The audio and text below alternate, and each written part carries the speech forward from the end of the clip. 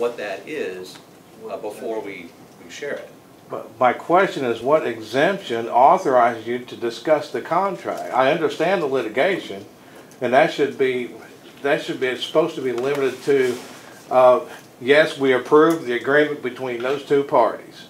Discussing the contract or any terms of the contract, and number one, I don't think you're the state attorney, and I don't know if you've been appointed by a court to represent the county. I have, thank you. And Mr. Kible's here too, I'm sure he's happy to. But I fail to understand where in the Open Meetings Act it authorizes you to go into closed session to discuss a contract between the county and a private entity.